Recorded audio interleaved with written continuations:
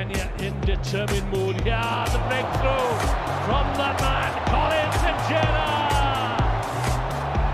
And there is... Oh, brilliant! Oh, I love that! Congratulations! When did he have that pen? Penalty allows Injera to go for the quick one now. Can there be a bright spot? Injera! Well, what a moment! He's matched Santiago Gomez-Cora's try-scoring record. One more and he'll take the lead. Injera, it's opened up for him. Typical Injera, gives the pass.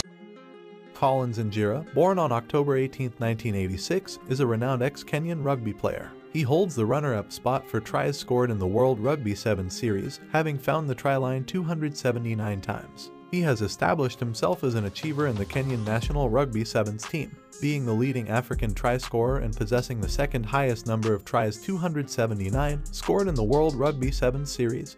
He has truly made his mark. Injera was among a select group of athletes from across the world to have taken part in both the 2016 and 2020 Olympics when he represented Kenya in Rugby 7s at the Tokyo Games that took place between July and August 2021. Collins Injera, who was born in Nairobi and raised in Eldoret, led a remarkable life since childhood. He wasn't your typical youth. Injera's family considered him a cheerful and extraordinary child who always gave his best effort to whatever he set out to do. Collins Injera had never dreamed of becoming a rugby player when he started, but today he is renowned for his astounding rugby abilities and accomplishments. Collins' life was mainly focused on school and taking up challenging courses like medicine, as his father, an immunologist, had set the bar high and his older siblings had followed in his footsteps. Chebet is the lucky person married to him, and their 3 kids are the examples of their successful marriage. His recognition as one of Kenya's top 40 men under 40 in 2019 gained him more popularity, and today his fame has grown even further as he is counted among the 10 most followed Kenyan sportspeople on social media. It was during his high school years in 2001 that Collins discovered his passion for rugby. He joined the sport by chance as part of his co-curricular activities, which all students were expected to take part in. "My first choice was football," he said. Injera says a crowd had formed on the football field. It was as though every Form 1 student wanted to try their luck in the sport. Since he was not good with big crowds, he left the football pitch. As I was departing, I noticed a group of boys playing with an oval-shaped ball over by the other side of the field. They eagerly invited me to join them, and it only took one try for me to be completely enthralled by the game. He became so wrapped up in the sport that he started to notice a decline in his academic performance, he remembered. When he was at Vihiga High School, Injera began his rugby career. After graduating in 2005, he played for military side Ulinzi RFC in the Kenya Cup League. Sadly, the team eventually disbanded and Injera had to switch clubs, this time joining Mwamba RFC in Nairobi, where he took on the role of wingman. Injera kicked off his career with the Kenya national Rugby 7s team at the 2006 Dubai Sevens tournament. He was also part of the squad at the 2009 Rugby World Cup Sevens competition, which saw Kenya reach the semi-final round. He achieved another milestone by becoming the top try scorer for 2008-2009 Sevens World Series season with a total of 42 tries. Injera was the runner-up in the individual points table, scoring 210 points. He has also represented Kenya in 15 seconds rugby union matches at the 2011 World Cup qualifiers, playing as a left wing at number 11. Back in 2013, Injera's contract with the national Sevens team was revoked by head coach Mike Friday after a dispute between his club Mwamba RFC and the Kenya national Sevens team. This caused Injera to be relieved of duty from the national Sevens team. Injera had a conflict that caused him to miss their training sessions and violate his contract.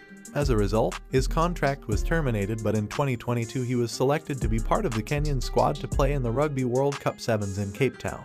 In January 2023, he announced his decision to retire from the game of rugby. It's out with Collins Injera, chased by Chris Kinlock. Collins Injera, what a wonderful run to start, and let's check the clocks. Yes, it is. They need quick hands. Out it goes. Nobody in front of Collins Injera. And he scores the try that just might cause another major upset.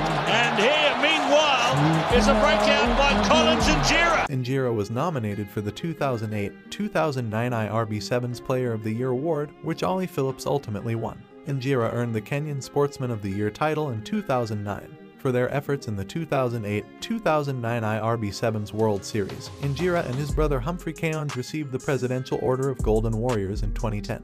Collins was awarded Player of the Final at the 2016 Singapore Sevens after helping Kenya win their first match in the World Sevens Series.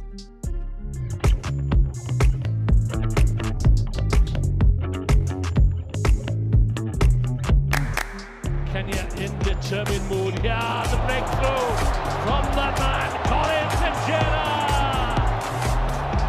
And there is another chance for them to come up to halfway. A lovely run by Injera.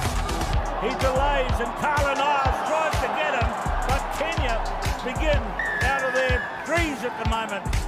And so Bonda goes looking for... The rugby player's 200th try was scored in the World Sevens Series in London in 2015. An overjoyed Injera pulled out a marker pen and autographed a camera lens after the team defeated Japan 24-12.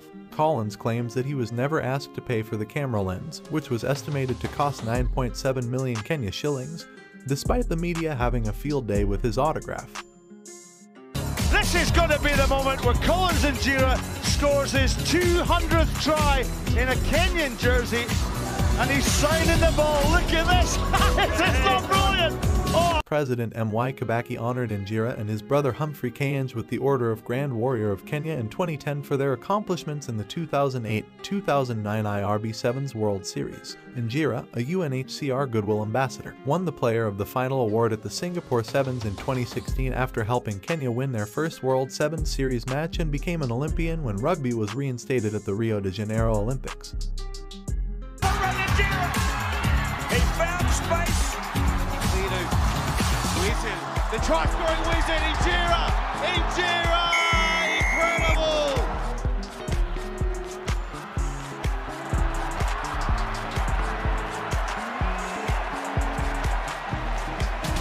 Collins Injera, Kenya's all-time leading try scorer, announced his retirement from rugby in January 2023. With 271 touchdowns, he trails only Britain's Dan Norton in the Rugby Sevens World Series try-scoring rankings. Injera stated in a statement, "I have always claimed that I will know it's time because my body will tell me.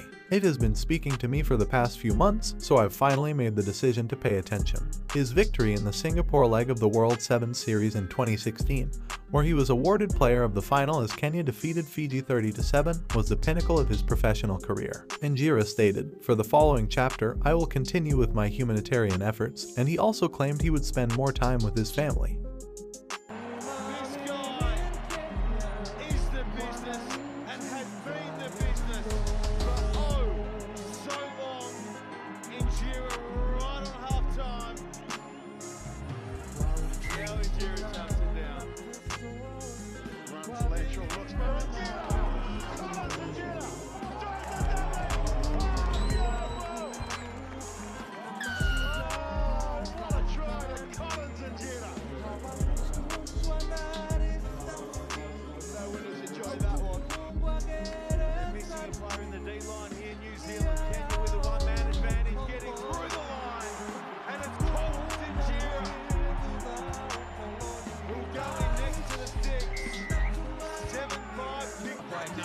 Collins Injera, a star at the Kenya Sevens, called being inducted into the Sigatoka, Fiji Rugby Town Walk of Fame a humble event.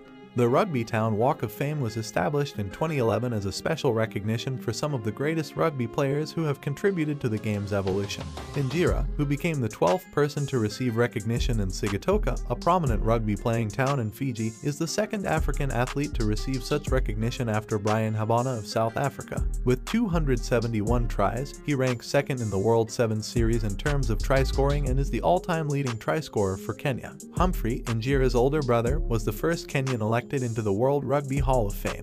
The brothers competed for Kenya's historic World Rugby Sevens Series, winning Kenya Sevens side in 2016, which won the Singapore Sevens Championship. Injera declared that receiving recognition more than 15,200 kilometers from home was the best thrill of his rugby career. The world's top Rugby Sevens nation won the award, not just another rugby honor from another country. Only in athletics do Kenyans receive recognition abroad, according to Injera. "This one feels special," said Injera. Also inducted was Fijian legend Noah Nadruku, who rose to fame in the 1990s before playing for the Canberra Raiders in Australia's National Rugby League. According to Injera, he is still in disbelief over the welcome he received throughout the villages of Sigatoka. "I got the impression that Kenyan rugby enthusiasts are less numerous than I had assumed. The fact that they all knew me amazed me. I now perceive Fiji differently than I previously did. It completely blew my mind," he remarked. The only team to be honored on the Rugby Town Walk of Fame is Fiji, the gold medalists at the 2016 Summer Olympics in Rio. Since 2011, several individuals have received honors, including the late iconic New Zealand All Black Jonah Lama, the legendary Fijian Waisale Saravi, the former Argentina international Ben Collins, and the former All Blacks captain Derek Jamie.